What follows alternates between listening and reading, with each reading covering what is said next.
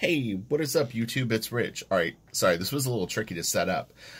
Today, I thought I would follow up with the going through original art video with like a basic primer on pricing original art. And look, whenever you talk about money and art and commerce together, it can make some people uncomfortable.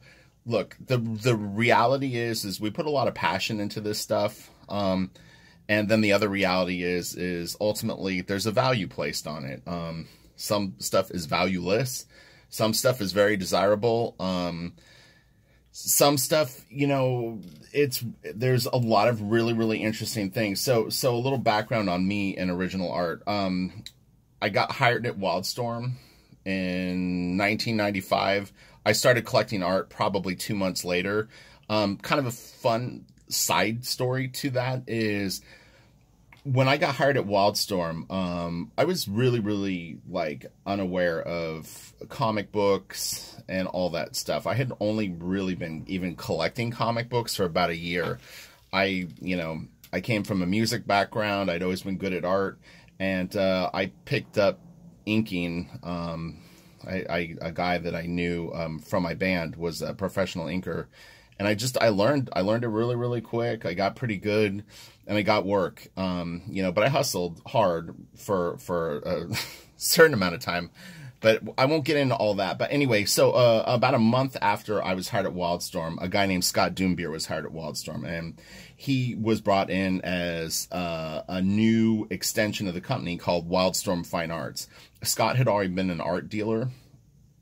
Scott's originally from New York, and so he came out to California, had a relationship with Jim, and they set him up in an office, and this guy just brought in a shitload of original art, and I was floored. I couldn't believe, one, that he had all this different art, and two, that you could actually purchase it. It was just really a surprise to me, because I didn't really know what people did with the art. I mean, honestly, if you would have asked me a month earlier, I honestly, if they would have told me, oh, you do the art and we keep all the art, I didn't know. I had no idea what the setup was. But anyway, so I started collecting art almost immediately, and I didn't have a very big budget. I had, I ended up getting a couple of more expensive pieces, but generally my budget was anywhere from about $60 to $150, and I would take my intern salary and buy like a piece or two. But anyway, so I've been involved in art collecting, and I'm really good at pricing stuff. I understand the value of comic art really well, and I'm definitely on it. I have a really good small group of friends. A few are professional artists. A couple are very high-end collectors. Like, they would literally be considered like whales, meaning like they have budgets that would make people tremble. And we talk about art a lot. So I got this. But what I'm going to try to do right now, and hopefully guide people, is if you've never sold any art, if you're an artist that isn't sure how to price art, what the value is, what to hold on to, what to not sell, I'll try to help you. I don't even know what's in this pile. It doesn't even matter. The first thing that I'm going to say is we're going to ignore who the artist is. It doesn't matter. This happens to be a Victor Bogdanovic page, but I'm going to take that out of the equation. I'm even going to take the fact that it's a DC published page. We're just going to strip it down, and we're going to look what's on the page, and I'm going to tell you some basics. All right, so if nobody knows who you are as a comic book artist and you draw a page, man, this is going to be tricky. There's so many variables. This could literally be like a 10-part video series. Anyway, so if you draw a Batman sample page and you want to sell it, and it's never been published, and you know, people will talk about the ethics of this stuff. I'm not going to get into that. DC doesn't give a shit. If you make a boutique business out of creating Batman art and selling it, then yeah, there might be a problem. If you do 3 sample pages of Batman and ultimately end up selling them, nobody fucking cares, all right? Just think realistically about this stuff. If you're really pushing it and you're going to do like a print run of 150 Batman prints, then yeah, they might have a problem with it. Just use common sense. But anyway, so if no one knows your work and you've got a sequential page, say this was Batman and it's just pencils. I mean, honestly, if no one knows your work, you're probably going to get $50 to $100 for it. And you can just kind of test the market. If you put it out for $100 and nobody buys it, then you need to lower the price. I mean, that's pretty simple, awareness. If you put it up for $50 and still no one buys it, well, then I would hang on to it at that point. And what I mean by hang on to it is it may not be worth putting it out there, because like I mentioned in the other video, is if you're really going to do comic books, you're going to create a lot of original art. And at some point, you're going to ultimately be competing with yourself. Like if I went on eBay right now and there was 150 pages that I had dumped for $25 a piece or whatever, it wouldn't really help me sell a $250 piece that's nicer. It might not hurt it because they're two different things, but I would be careful about what you put out into the world, into the wild, quote unquote. So I would say the average for a sequential page, what's interesting is, so $80 to me used to be like a pretty fair price, I thought, for a page that has some decent art on it and is like not super desirable. I think it's a very, very fair price. You're not underselling yourself, and it's somewhat affordable to someone that is seriously considering collecting art. If I mean, I get all sorts of contact from people where they'll go like, oh, I would love to buy like a David Finch, like Batman page from you, but it has to have Batman on it. And I'm like, well, yeah, you and everyone else wants those pages. They're expensive because they're the most desirable. It's like the I only collect splash pages and covers. It's like, all right, well, there's generally one per book, and they're going to be the most expensive pieces because the other 80% of the collectors, that's all they want too. So interior pages are always the most challenging to sell. Challenging meaning they're potentially the least desirable. But that's not always the case. There was a collector that commented on the video yesterday and said, I like interior pages, I like pedestrian pages because I can get nice art for cheaper. And that's another reality that you face as the artist who's passionate about the work. When I work with David Finch's art sells great. There's no two ways about it. David has a very, very strong original art buying audience, and he's also got a very mature art buying audience. And what I mean by that is David's been working professionally for 25 years. These people that follow David Finch's art, a lot of them are adults, meaning that maybe they were 20 when they first saw David's work. Now they're 45, and they've got a budget to buy art. And some of them have big budgets to buy art. But what ends up happening is you might do a Batman book with someone like David, or yourself for that matter, whatever it is. And the scale slides. It doesn't matter. What you'll see what I'm talking about in a second is, okay, like David and I could have done a Batman page that took 2 hours to do. Just, it's a big Batman headshot with no background. It's just Batman frowning. It's a big splash page that would sell for so much money, but yet you could do a page like this with Commissioner Gordon and Robin out of costume flying a plane here, and it would have more art on the page, more time spent by two professional artists, meaning like maybe this took between David and I 20 hours to do. This isn't a Finch piece, to be clear. So you've got 20 hours of work invested in it. The level of difficulty doing it was way higher, but you might not ever be able to sell this Alfred Robin page for even 1/20th of the price of something that took you 2 hours to do. It's a weird thing, but it makes sense too. I mean, it's not like I'm not like I can't like not wrap my brain around why that is, but it's the reality of doing comic book stories. A good example is Dustin Wynn and I did Wildcats with Joe Casey, and Joe Casey didn't really want to do a superhero book, so we did about 16 issues of Wildcats. And about 60 to 70% of it was literally, you know, stuff like this. In an office, characters out of costume, new characters that were kind of like acting as the original characters, but weren't them. And the pages were really, really difficult to sell. You can get lucky, though, in situations like that and have like one or two collectors that love the penciler's work or love your work. And they want to buy them just because they love the art. And so like Madame Xanadu, when I worked with Amy Reeder, I had one collector in particular bought honestly, he's probably bought about 80 pages of this stuff over the last like 4 or 5 years. About once a year, he'll note me. We go through the art that I have left. He's actually buying the last pages now, and the last pages that I own of it. Yeah, and then he just pays it off. So I let him do payments, and every month he like kicks me, you know, like some money, and then when he's paid up, we send the art. So yeah, so any kind of panel to panel page, I would honestly never go lower than $50, $40 at the lowest, and that's if you're really like just desperate for money.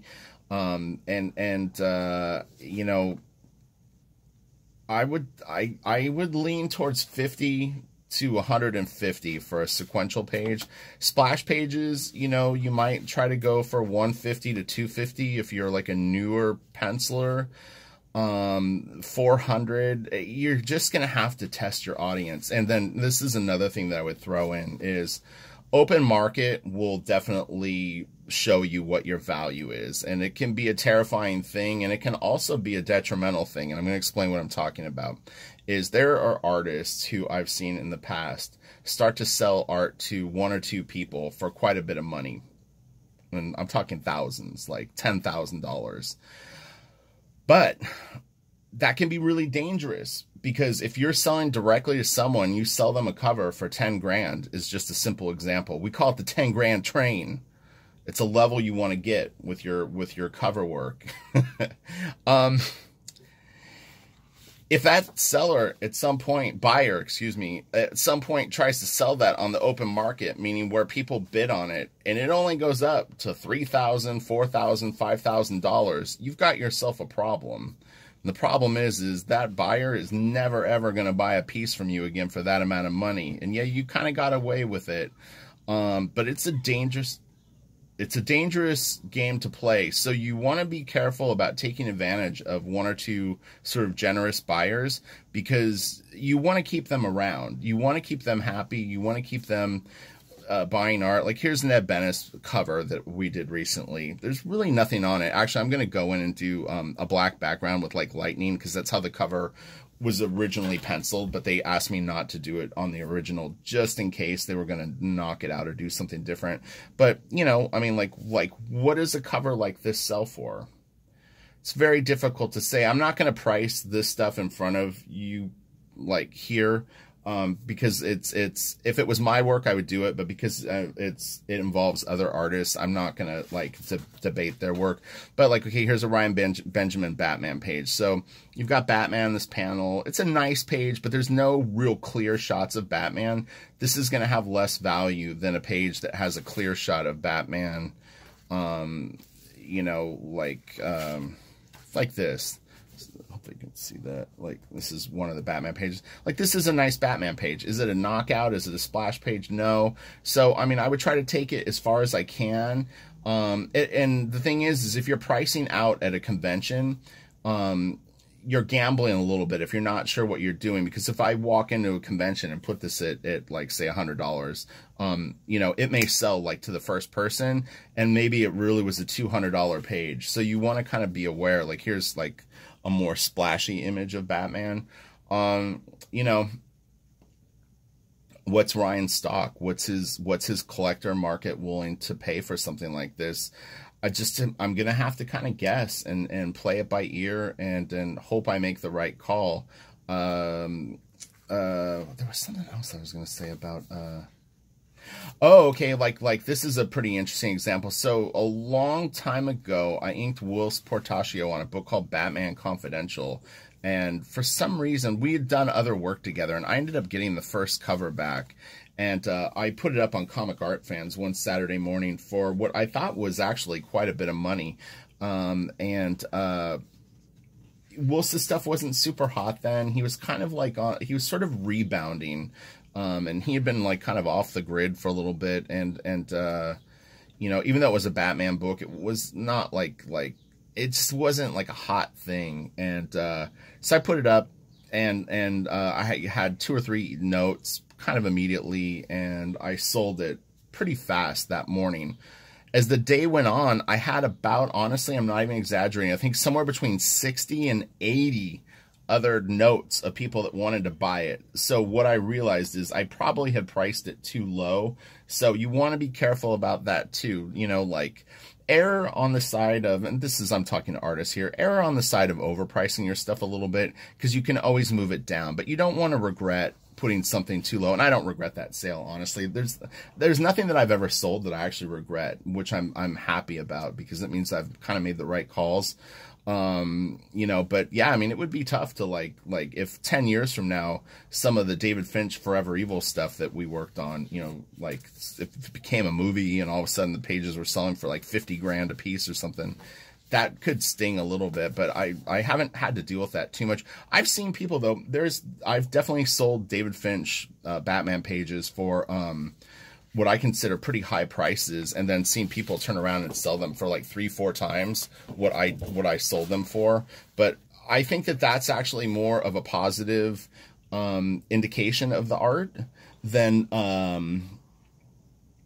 the opposite. Like I said, I would rather have the person that bought the art from me make money than lose money, because if they lose money, they're not going to come back and buy more art from you. So it's definitely something to consider. All right. So this is some pretty honest and direct talk about, you know, the commerce of original art. But yeah, you don't want people losing art on art sales for you. So you're better off, especially if it's an expensive piece. You want to treat those collectors with kid gloves and make sure that they're happy, and that hopefully they want to come back and buy more art from you. I would say this though, and this is just a warning for artists, is your value is the art that you have. And when you don't have art that these people want, they're probably not going to do you any favors. So don't get caught up in any kind of relationships with them. It sounds harsh, but I'm telling you, it's like they're going to be your best friend if you have something that they want. This is so bad. It's true though. This is the reality of it, is like they'll be so like nice, you know, and they because they desperately want to get a certain piece from you, and maybe they want a good deal. But you know, when they have the art in their hands and that is gone, and you don't have anything that they want, I mean, a lot of times they won't be rude, but they really, you know, that was it. That was the relationship, was just, there was the romance of them getting the page from you, and then it's kind of over. And it's just something to be aware of. I don't even consider it a negative, but it is a reality of it.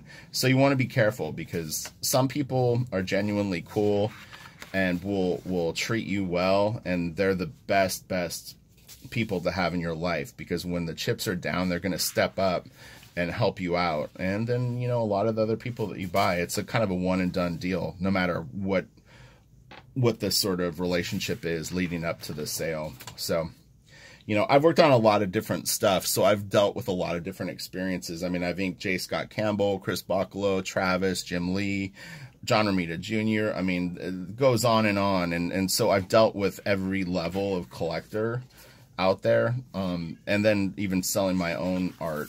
So yeah, it's interesting, and it's non-transferable, trust me. You know, because, you know, I could literally ink a Jim Lee piece in the morning and then ink something else at night, and the value of those two pieces is completely different just based on the penciler alone. Again, the content on the page, it really makes a difference. If you're doing self-published work, then you're going to be testing that fan base that's into those characters. If you're doing character-driven work of known characters, that helps for sure. If you have Harley Quinn on your pages, or Deadpool, or whatever it is, those pages will definitely sell easier than, you know, unknown characters or characters that haven't really matured yet. And then again, your collecting audience will mature.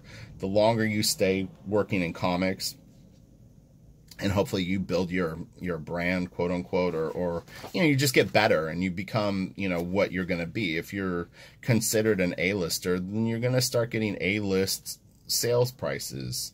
You know, if your star shines bright for a moment and then kind of dims out, the prices might go down. It's hard to say. It's an interesting thing. What I'm finding now, because I've been involved in comics for a long time, is I'm curious of what the next 10 years holds for a lot of the art that's out there, because there's a lot of people that I believe overpaid for stuff, and I want to see how those prices hang in there. They're not, I mean, the thing is if a collector's overpaid for a piece, they're going to be very, very resistant to trying to flip it and lose money. That's not part of the game.